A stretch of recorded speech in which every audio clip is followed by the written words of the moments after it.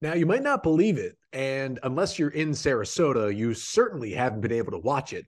But the Orioles have started playing baseball games again. Their first 3 spring training games happened over the last 3 days. And I'm going to break them down. Some players like Terrin Vavra, Heston Kjerstad, and others that stood out.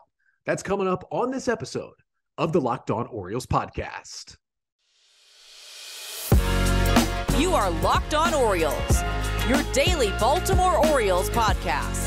Part of the Locked On Podcast Network, your team every day.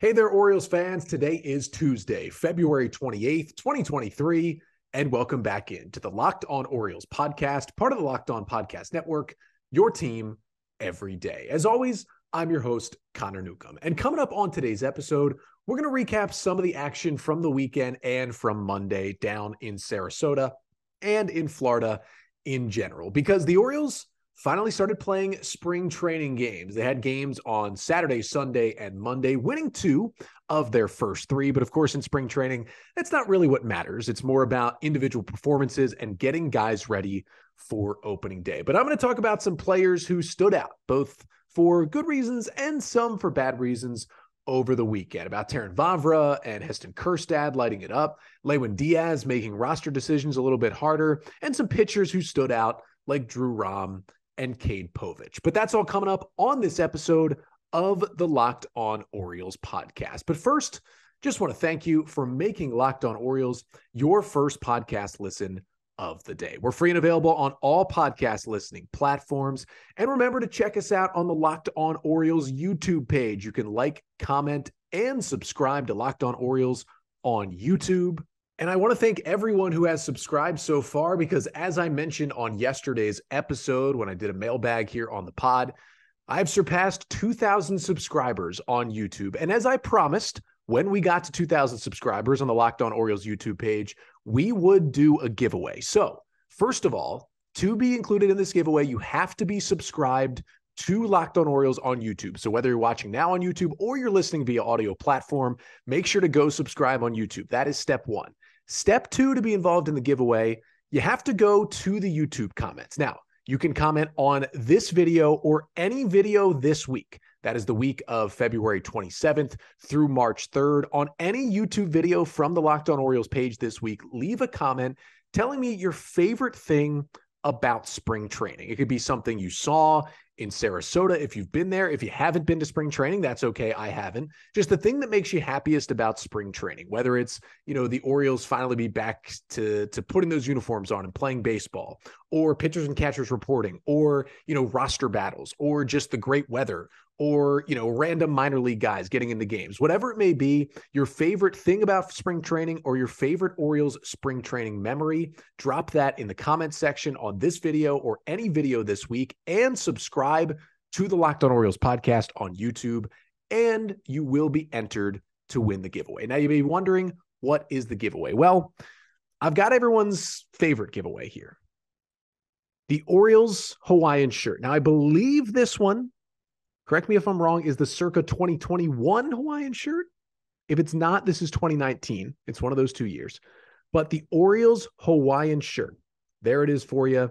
That is the giveaway. So again, step 1, subscribe to Locked On Orioles on YouTube. Step 2, leave a comment in the YouTube comment section on this video about what is your favorite Orioles spring training memory, whether it's being in Baltimore, being anywhere, being in Sarasota, and you will be entered to win the Orioles Hawaiian shirt. Now, you have to comment by the end of the day Friday. On Saturday, I will draw a winner. And on Monday's episode next week, I will announce the winner of the Orioles Hawaiian shirt. So again, that is a thank you to you all for subscribing to Locked On Orioles on YouTube. And don't worry, there'll be plenty more giveaways to get to throughout the season. But let's get to spring training 2023, because the Orioles have played 3 games already. And again, they've won 2. That really doesn't matter that much. It's been nice that the games have been shorter because of the pitch clock rules, even with some very high scoring games that the Orioles have played so far.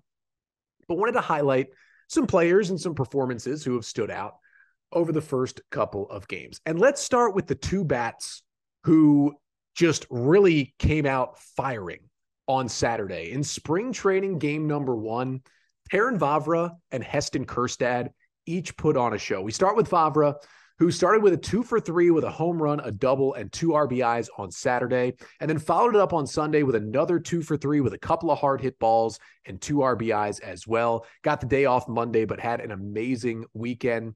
And starting with Vavra, this is important for him because in both of my opening day roster projections I've done on this podcast so far, I have projected Terrin Vavra to make the opening day roster. And I think unless he gets injured, I'm going to continue to project Vavra to make the opening day roster. But again, if he had a really bad spring, he was going to move from probably on the roster to maybe closer to the bubble. I mean, we know there's some big infield prospects vying for a job, and some guys could have pushed Terrin Vavra out of that spot. But what does he do? He has a 4-for-6 weekend. He hits a home run. He drives in 4 runs. He's hitting the ball hard. And not only that, he's playing some great defense at not his usual position. Vavra, who was a shortstop in college, has generally been known as a second baseman throughout the minor leagues, but has also played a little bit of outfield. We know he was working out at first base this offseason to give himself some versatility, with the Orioles wanting some sort of backup first baseman on the roster. But then all of a sudden, a position he's barely played in the minors, he starts the game at third this weekend and makes 2 amazing defensive plays at third base. So the one question mark for Vavra, who's been known for his plate discipline, his ability to hit to all fields, his ability to not strike out too much, his ability to play around the diamond and play the infield and the outfield. But there's been some issues about how well he can play those defensive positions. One of the big reasons why Vavra didn't play a lot down the stretch last year when the Orioles called him up is there were some questions about his defense at second base, and he did play a little left field defensively as well. And honestly, at times looked better in left field than he did at second, but there were questions about second base. Well, I know the Orioles have Gunnar Henderson and Ramon Arias who can certainly play third, but if he can play third as well and play it well, that tells me that he should be able to get better defensively at second, which is probably more of a need for the Orioles at this point. And he becomes even more of that super utility guy on this team. And I know it's only been 2 games and there's more to come. And I still think either way, he's going to make this team. And we'll see how many at-bats he can get, especially because they brought in just an older version of him, it seems like, in Adam Frazier this offseason. But the more versatility, the better. The more the bat looks good, the better. And here's something I put out on Twitter on the Locked On Orioles account on Monday.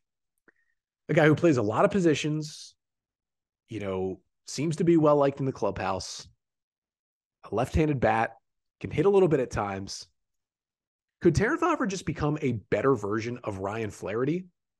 And we know Orioles fans, including myself, love Ryan Flaherty. Vavra could be just a better version of that. And that is a valuable player to have on a baseball team. So all good things for Vavra this weekend. And honestly, even better things for Heston Kjerstad this weekend. As we know, all the health issues he's gone through, myocarditis after the Orioles took him in the first round in 2020, didn't get to play in any of 2021. Then last year, he comes to minor league spring training, has a severe hamstring injury, misses 3 months. His first true spring training game was on Saturday. It was in big league spring training.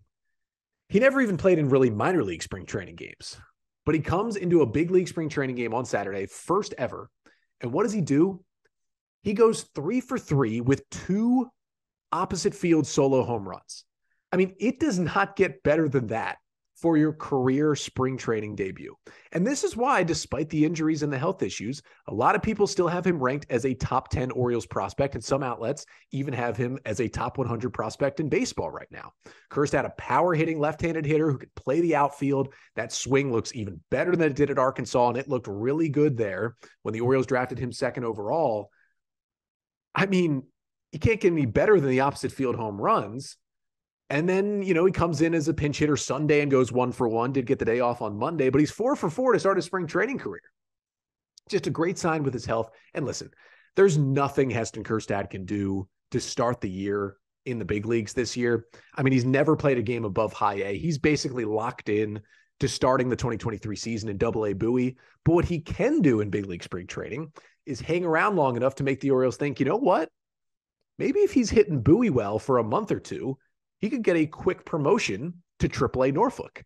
And then if he's hitting Norfolk well, maybe he is an option for the big leagues at the end of this year. And I don't think that's plausible, but he's really setting himself up to be potentially an opening day roster guy in 2024. That's what Heston Kjerstad really should be shooting for right now. And this performance over the weekend, I mean, Just got to feel so happy for the guy, and it's only going to help him moving forward. But Kjerstad and Vavra, they weren't the only two guys who showed out this weekend. And although Vavra, worked on first base this offseason, is trying to be that backup first base option, there's a bunch of other exterior options that the Orioles brought in, whether on waivers or on minor league deals this offseason, who are trying to vie for that, quote, backup first base role, if it even exists on the Orioles roster. It may not. But if it does, a couple of guys made their first attempt at winning that job this weekend. We'll talk about who that was and how they did coming up next. But first, this episode of the Locked On Orioles podcast is brought to you by Built Bar. Are you looking for a delicious treat but don't want all the fat and the calories? Then you got to try a Built Bar, because it's actually tasty and it's actually healthy. It's both things. You're not going to find another protein bar that is healthy and actually tasty. First of all, what makes them tasty? Well, all the bars covered in 100% real chocolate, amazing flavors like peanut butter brownie, which is my personal favorite. But here's the thing. They still have the great health benefits of a protein bar. Only 130 calories, only 4 grams of sugar, and a whopping 17 grams of protein in every bar. And every bar still tastes like a candy bar. I just don't know how they do it. But it gets better. You used to have to go to Built.com, order your Built bars, get them in the mail. You can still do that. That's a fine process. But now you can walk into your local Walmart or walk into your local Sam's Club and pick up a box of Built bars and walk right out the door. Now there's even a quicker way to get your hands on those delicious and nutritious Built bars. So as we take a look back at the weekend that was in Orioles spring training, starting off the spring training games in Sarasota, Vavra and Kjerstad were good, but some other hitters really showed out, because the Orioles did score 10 runs in each of their first 2 spring training games. They lost 14-2 on Monday, but 10 runs in the first 2 wins is not too bad. And some guys were able to put on some performances, specifically all these guys that have been thrown into this mix for the, quote, backup first baseman. It's been a trend that's been talked about this offseason and early in spring training. Are the Orioles looking for a left-handed hitting backup to Ryan Mountcastle? And I think they are to an extent, because they've brought all these guys in. But I also think, as I've talked about on my roster previews, is that Terrin Vavra is going to win that quote-unquote job. More so, he's going to be the utility guy off the bench who can play first base. You also have Adley Rutschman and James McCann who can do it. And I think they're teaching Anthony Santander to play the position as well. So at this point, I don't think any of these guys I'm going to talk about are going to make the opening day roster. But if they really continue to hit, one of them could change that equation. And the first guy trying to do it this weekend was Lewin Díaz, who of course was DFA'd and claimed by the Orioles twice this offseason. I think it felt like he was on 14 different teams in a span of 2 months, but ended up with the Orioles in the minors. And on Sunday, he goes 2 for 3 with a double, with a home run, with 4 RBIs. He has 3 hard hit balls. His homer was mashed at 110.2 miles per hour down the line. The double was scorched at 106.8 miles per hour off the bat. Then he went 1 for 2 with a single and a walk in Monday's game against the Rays. And so far, he's showing out. Listen, Díaz is an elite defensive first baseman and a left-handed hitter with a pretty swing, but he hasn't made a whole lot of contact in his big league career. That's why it didn't really work out with the Marlins, and that's why they DFA'd him this offseason, even though they need offensive options. Could he make the team? Yes. Do I think he's going to? No. But if he keeps hitting like this, he could certainly push his way onto the roster. And that's the big thing for some of these other guys, like Curtis Terry. Yes, he's a right-handed hitter, but he plays first base. He had a 3-run homer on Saturday, crushed a ball. Ryan O'Hearn, who came over from the Royals, went 2 for 4 in the 2 games he played. Franchy Cordero had a hit and 3 hard hit balls this weekend. Josh Lester, who they signed to a minor league deal, had a hit as well. Both of those guys, left-handed hitters who can play first. So I say all this to make the point that I, again, do not think any of these guys are going to make the Orioles roster as that backup first base option. But if Lewin Díaz keeps hitting like this, or if Ryan O'Hearn just hits in every single spring training game, I mean, these are guys with major league experience. If Cordero can keep the strikeouts kind of down and keep hitting the ball hard, again, all guys with big league experience in their career, it's not out of the question for them to make the roster. And especially if there's an injury to one of the 13 guys currently projected to the roster, or if a guy like Ryan McKenna really struggles, or Kyle Stowers really, really struggles, or Terrin Vavra kind of flips the other way and really, really struggles, don't be surprised and specifically if there's an injury. Because even if there's an injury to an infielder, people would say, oh, Joey Ortiz, Jordan Westburg. I don't know if the O's would do that. I think if there was an injury to an infielder, I think they look at this group of the minor league signings and say, who's hitting the best? And if it is Lewin Díaz, I think the O's would give him a shot on the opening day roster. So if he's going to hit like this and a little luck comes his way injury-wise to another player, it's not out of the question that he goes north to Boston with the Orioles, or Ryan O'Hearn does it, or Franchi Cordero does it. It's not out of the question at all. It's not likely, but again, if they hit and there's an injury, they're right there, because I feel like there's 13 hitters who are pretty secure on the roster at this point, and then there's a drop-off, and then there's these guys and the prospects. I feel like the next man up would be a guy like Lewin Díaz, or maybe a Nomar Mazara or a Franchi Cordero. So they are somewhat close to that big league roster if they keep hitting. But it wasn't just pitchers, or just hitters, I should say, that showed out this weekend. Despite the Orioles giving up 25 runs in 3 games, including 14 on Monday, there were some pitchers who had some good performances that I'm going to highlight coming up next. Guys like Drew Rom, Cade Povich, and others, but also there were a good amount of bad performances, but specifically a couple that could impact what the Orioles bullpen looks like heading into opening day. So after touching on some of the hitters who really performed well in the Orioles' first 3 spring training games, wanted to touch on the pitchers real fast because, again, they gave up 25 runs in 3 games. You're not going to get a lot of good pitching performances. It is spring training, so you don't know how much to take from these guys. For all of them, it's their first appearance of the spring, so you don't want to put too much stock into it. But there's a couple guys I wanted to mention. First being Drew Rom. He gets the start in the Orioles' first spring training game on Saturday. 2 innings, 2 hits, a run, 2 Ks, and a walk. Listen, out of the 12 starting pitchers that the Orioles have said are in the mix for the rotation, I would say Rom has the worst chance, or the 12th best chance, of making the opening day rotation. It's just not going to happen. He's going to start the year in the Norfolk rotation. But it's nice to see him have a nice little outing to start the year. Yennier Cano was impressive. I think a guy who's definitely on the outside looking in of the roster bubble and getting into the bullpen. But he did have a little major league time last year after coming over from the Twins in the Jorge Lopez deal. And listen, he threw a 1-2-3 inning with 2 strikeouts. Big thing was no walks. The changeup was ridiculous. His sinker was 96 to 98. He's got really good stuff from a funky arm angle. I think he's going to be a good reliever if the O's can really figure him out. Speaking of the Jorge Lopez trade, Cade Povich pitched well this weekend. He went on Sunday in relief. 2 innings, no runs, 1 hit, 3 Ks, and no walks. Now, he wasn't really facing many of the big leaguers anymore. He pitched late in the game, so it was more minor league guys. He did throw 30 pitches and got 4 whiffs, but his fastball was 93, 94. He was throwing all of his secondary pitches. And listen, 2 scoreless innings in big league spring training is 2 scoreless innings. That is a pretty big boost for the Orioles. And then a couple guys who could fare into opening day suggestions. A great start for Andrew Paletti, the Orioles Rule 5 pick, the right-handed reliever out of Boston. Threw a scoreless inning on Monday in his spring training Orioles debut. The more scoreless innings he gets, the better chance he has to make this opening day roster and stick with his organization. And then how about Noah Denoyer on Monday? In his first appearance of spring training, gets added to the 40-man this offseason after being an undrafted free agent in 2019. Shout out to Noah Denoyer. 2 scoreless innings out of the Oriole bullpen on Monday against the Rays. Shout out to Noah Denoyer.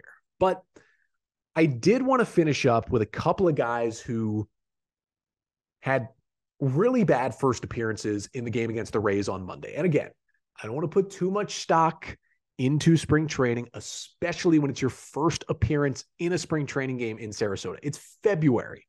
I'm not getting worked up. But the reason I'm going to mention these 2 guys, that's Joey Crable and Darwinzon Hernandez, is that one is on the 40-man in Crable. The other was at one point, but is not anymore in Hernandez. These 2 guys have a very short leash when it comes to trying to make the opening day roster. They both have a chance. Don't get me wrong. They both certainly have a chance. I mean, especially Crable, who spent almost the entire season in the Orioles bullpen last year. He definitely has a chance to make the opening day roster. And Hernandez has spent a good amount of time in the big leagues with the Red Sox. Although he doesn't have good command, he's got serious stuff from the left side. So he's got a chance, especially if DL Hall is going to be in AAA and Nick Vesby's not going to be ready for opening day. And there's questions about Keegan Aiken. Hernandez has a chance here. But Joey Crable gives up 3 runs on 3 hits with 2 home runs over an inning. No strikeouts, no walks on Monday. And Darwinzon Hernandez pitches arguably worse. A third of an inning, 2 hits, 4 runs, no strikeouts, and 3 walks. That is not good for your Orioles spring training debut for the lefty. And he's also leaving to go pitch in the World Baseball Classic. So he's even going to have less time with Orioles coaches getting to look at him here in camp. So that was really not a good start for Hernandez.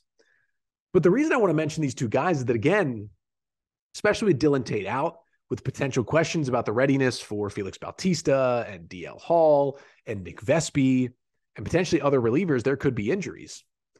Joey Crable's the guy where, yeah, he didn't have a great finish to his year last year, but he could be like the security blanket where you're looking through all these guys and maybe Bautista and Tate miss opening day. And you're just looking through all these guys. You're like, we need to add another righty. And we're not sure about Politi, and we're not sure about Mike Baumann, and we're not sure about Denoyer Cano. You just go with, you know what? Let's go with the guy we know we're going to get. And that's Joey Crable, because he was in your bullpen basically all of 2022. So Crable has a chance to at least fall backwards into maybe the final bullpen spot on opening day. But this first outing, allowing 2 homers, which the home run ball was his kryptonite, especially when he struggled in the second half last year. I know it's his first appearance, but you can't do that because he now has more of an opening with Tate injured and Bautista potentially not ready to get back into his spot in the Orioles bullpen and have a chance for the first month of the year to pitch well enough to stay in that bullpen when Dylan Tate returns from injury. But if he's going to pitch poorly in spring training, it's not locked in that he's going to steal that spot. If, he gets outpitched by Andrew Politi and Denoyer Cano and Mike Baumann and other right-handers, the Orioles are going to have no problem sending Crable to AAA and putting those guys in that replacement for Dylan Tate's spot. They're going to have no issue at all.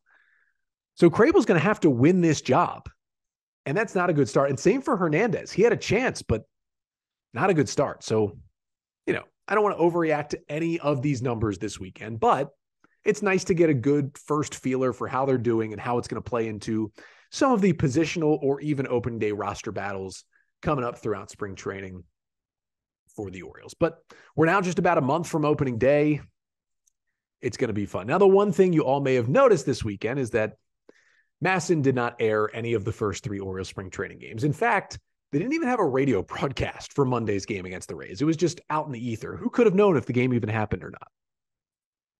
Now, MASN's only broadcasting 4 games this spring training, which we've talked about, is an upgrade from 3. Congratulations to the world's largest toddler, John Angelos. You, quote, did better from 3 to 4. But it's ridiculous that you're only broadcasting 4 games. Now, if you have MLB TV or other means, there are 12 total Orioles spring training games this year that are being broadcast. And the first one of those is today, February 28th, a 1:00 start between the Orioles and the Pirates. AT&T Sportsnet Pittsburgh, the Pirates broadcast crew, will be broadcasting that game on MLB TV. So it will be broadcast, which means I'll get a chance to watch the Orioles in spring training because I'm not in Sarasota and I won't be going down, but I'll get a chance to watch them for the first time this spring. So because of that, coming up on tomorrow's episode, we'll break down this a little bit closer to what we would do for a regular season game. Kyle Bradish is going to take the hill for the first time. We'll see some other arms. Maybe we'll see some top prospects. And coming up on tomorrow's episode, I'll recap everything we saw from the Orioles' first televised, not on MASN, but televised spring training game of the year. But until then, I'm Connor Newcomb, and this has been the Locked On Orioles podcast, part of the Locked On Podcast Network. Your team every day.